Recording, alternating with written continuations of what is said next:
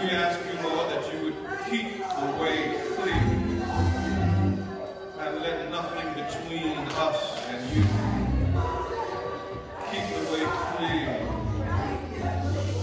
Cut away the brush and the rubbish and the junk and the mess that keeps us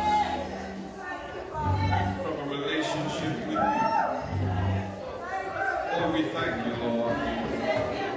We give you praise, we give you glory, we give you thanks. We give you honor to the Most High. Let the words of my mouth and the meditation of my heart, let it be acceptable in thy sight, O Lord, my strength and my redeemer. Amen.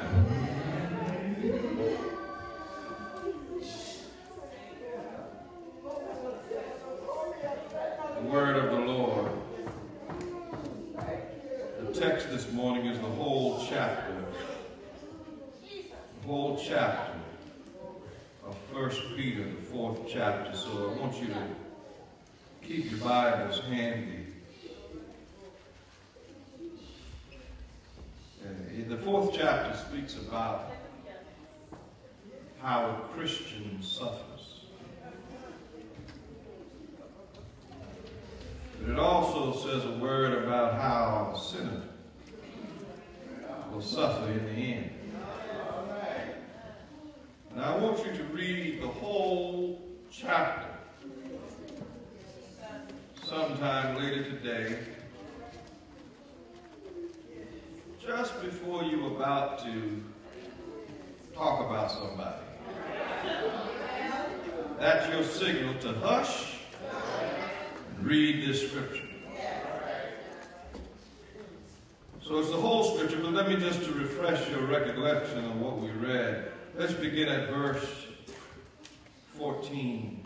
If you be reproached for the name of Christ, happy are you, for the Spirit of glory and of God rests upon you on their part.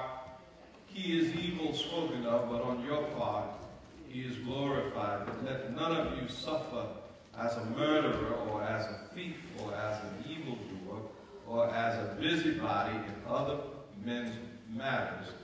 Yet if any man suffer as a Christian, let him not be ashamed, but let him glorify God on this behalf. For the time is come that judgment must begin at the house of God. And if it first begin at us, what shall the end be of them that obey not the gospel of God? For the time has come that judgment must begin at the house of God. At the house of God, judgment.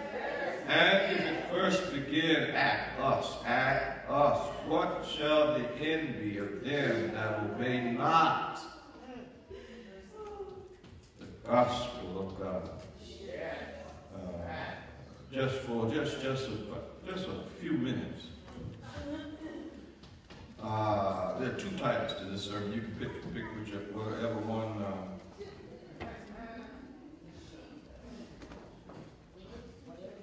First title is The Ways That a Christian Must Suffer. The ways that a Christian must suffer. The ways that a Christian must suffer. 3 ways a Christian must suffer. The second title is Pick Your Poison.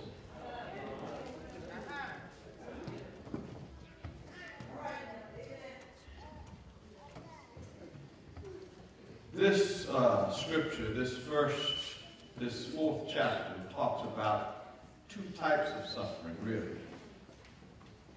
The suffering of a Christian and the suffering of a sinner. We're going to focus on the suffering of a Christian. But there is suffering of a sinner. He says, don't suffer like a murderer or a thief or an evildoer. And he says the judgment begins at the house of God. That's something we don't want to experience, is the judgment of God. But the judgment of God is very real. We want to avoid that. We want to stay in the grace part. We want to stay on the right hand of God instead of the left hand of God, because we serve an ambidextrous God. Don't let anybody fool you.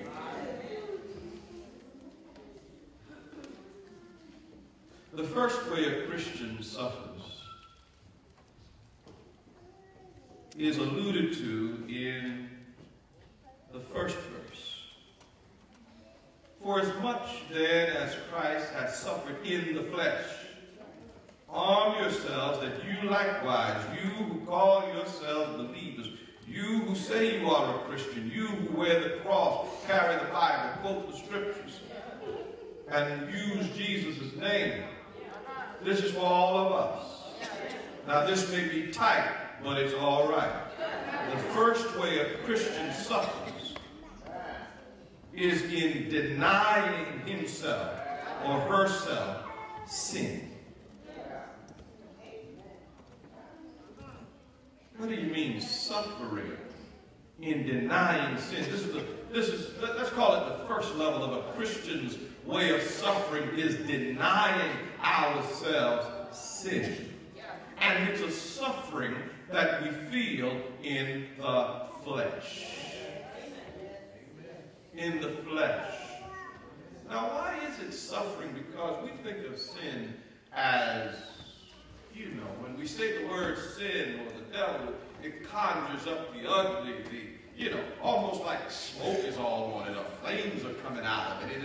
It is, we say the word sin, it's, who wants to be bothered with that? But in actuality, in real life, in the everyday journey, sin is actually quite attractive. Sin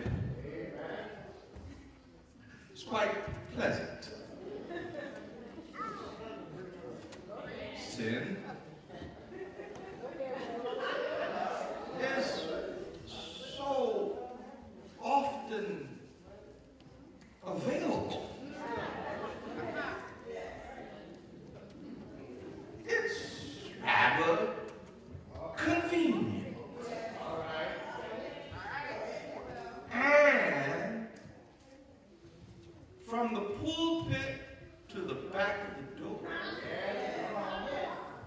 we want it.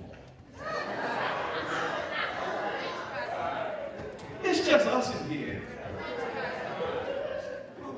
It's just us.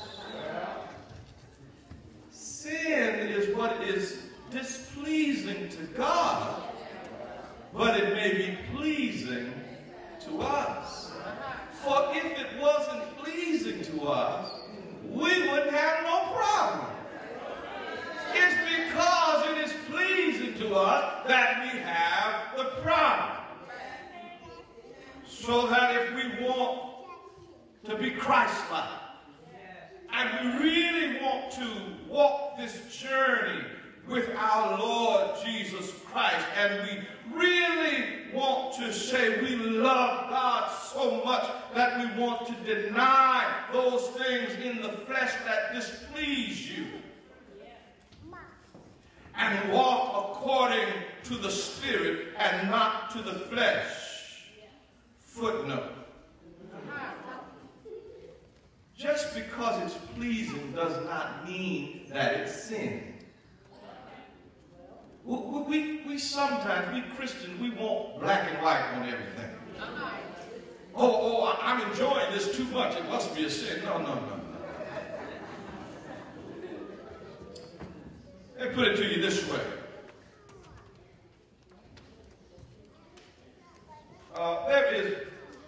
Sex is a gift from God. But you have to make sure it is in the right and appropriate context. So, I hear my dad's voice in my head all the time. And he said, marriage is like cake. It is the substance. It is the cake. It is the thing. It is the, marriage is like cake. Sex is like icing on the cake.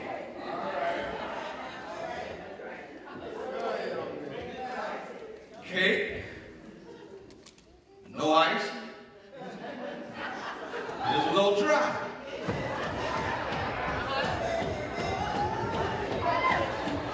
But if you sit down and eat a whole bowl of icing,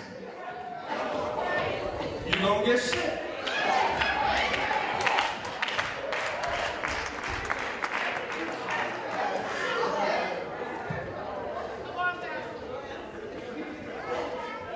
So just because it's pleasurable does not mean it's sin. It's whether it's in the God-ordained context that God put it in.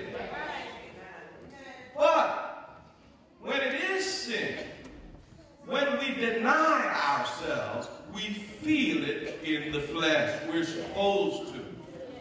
So we want to eat everything that we see. And to deny ourselves is suffering in the flesh. Your tongue suffers, your stomach suffers, because we ain't supposed to have all of that. It talks about, you'll see it when you reread it. I guess that's what all that banqueting stuff. We everything, come on, just gluttony, eat, eat, eat.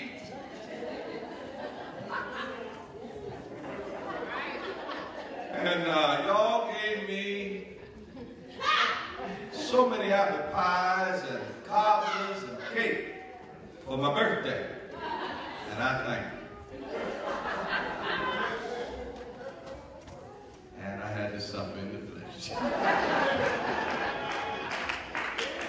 A Christian, we are not supposed to have everything we see, do anything that we are big enough to do, and think that we can get away with it. Because even if you think you have gotten away with it, the eyes of the Lord are upon us all the time, and He tells us that judgment will begin at the house of God. So you got to pick which suffering you want. Suffer in the flesh because of Christ, or suffer the judgment.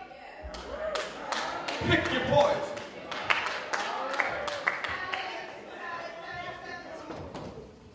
There's another level of suffering that a Christian must experience. Let's pick it up in let's start with verse 3. For the time past of our life may suffice us to have wrought in lasciviousness, lust, excess of wine, revelings, banquetings, and abominable idolatries. Here's the verse. Wherein they think it strange that you run not with them to the same excess of riot, speaking evil of you. When you try to do the right thing, you try to live according to God's word, people around you are going to say things about you in a critical manner to say, oh, you are goody two-shoes now. Oh, you done gone down to the church now. You got religion now. Reminds me of that Tupac song. Remember Tupac? That philosopher? He said, now we were once two brothers of the same kind. Went to holler at a sister with the same line. I had to clean it up a little bit. You were just a little smaller, but you still rolled. Got stressed a while and hit the hood swole. Remember when you had a Jerry curl, didn't quite learn? On the block with your Glock tripping off, sir. Let calls to the tip saying how you changed. Oh, you a Muslim now. No more dope game. He was talking about what happened to his friendship when his friend found religion. Oh, you a Christian now. Oh, we can't go to the club like we used to. Remember when you had a Jerry curl? Didn't quite learn. The point is, folk don't talk about you. Folk will talk about you because, number one, they may not understand your witness, your walk, what God has done for you, where God has brought you out, the fact that he has changed you from an old creature to a new creature, and you have to stand in that newness of life, even if your friends talk about you, even if they tell you that you're corny, you ain't hip no more, you ain't down with it no more. So don't be down with them, because you have to pick your poison. Either you're going to suffer as a Christian, or the judgment of God will begin at the house of God. Pick your poison.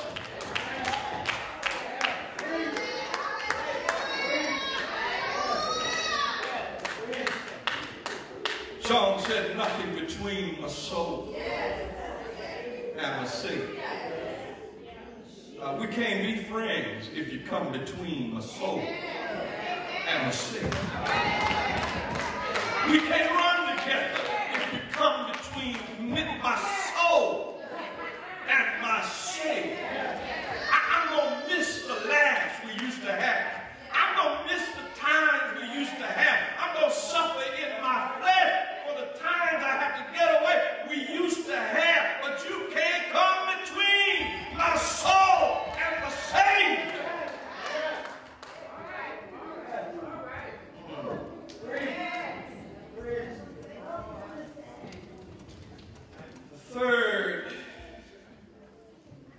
There's a third way that a Christian ought to suffer.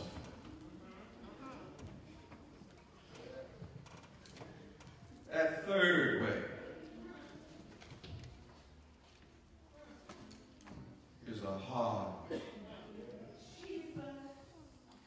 That third way that a Christian ought to suffer, the first way is denying ourselves those pleasures that are displeasing to God. The second way is suffering the criticisms of those who do not walk in the Spirit and do not understand when we walk in the Spirit. And the criticisms come because they are concerned about what it says about them. But the third way a Christian suffers is when you take a stand for Jesus.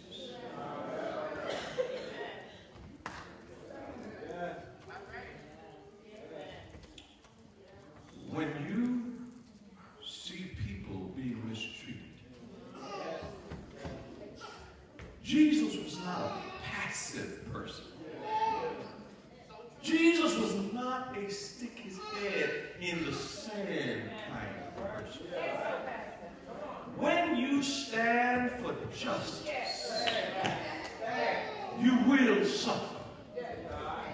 When you declare that we should watch how we treat poor people, when you declare that it's ungodly that folk who make billions and billions and billions of dollars cheating and robbing and don't go to jail, and somebody who steals a muffin because they're hungry goes to jail, something is wrong with that.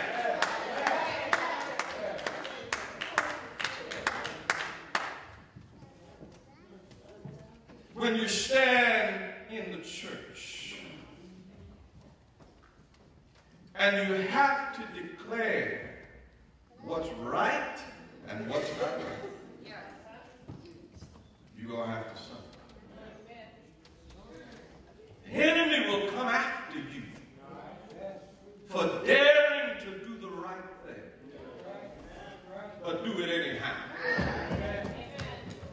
If Jesus took nails in his hands, nails in his feet, a crown of thorns, who are you and I to neglect so great a salvation? Walk in the strength that God has given you. Say a word for the Lord when a word needs to be spoken. And it doesn't matter what human power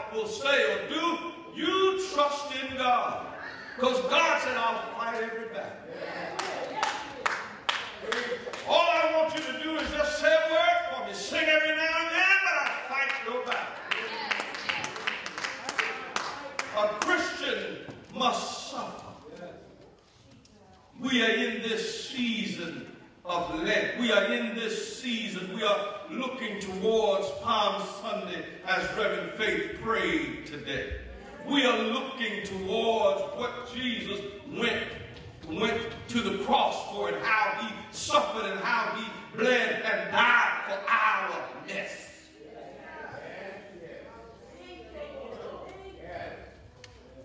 Jesus didn't look, God does not look at the outside. On the outside, we look pretty good. But on the inside, God sees. God knows. You can't play God.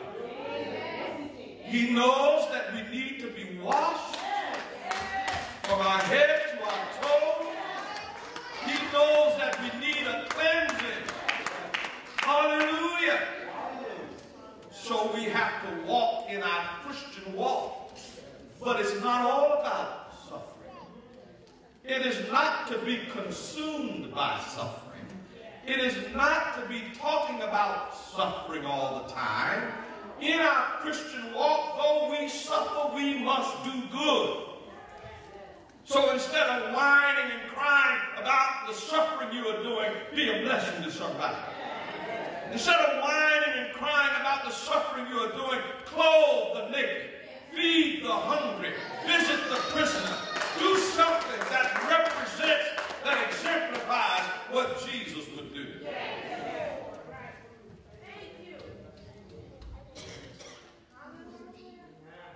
Nothing between my soul and my Savior. Nothing. So that his blessed face may be seen. Nothing. Not people down on the job, nothing. Not my own mess, nothing. Not what they said about me, nothing. Not what they did to me, nothing. Not my own shit, nothing. Prevented. Even the least, God Almighty, the least of God's favor is better than all that the world has to give. The least, nothing prevented the least of his favor. Amen. So keep the way clear. Whatever is separating you, keep the way clear. God wants to do something for you. Keep the way clear.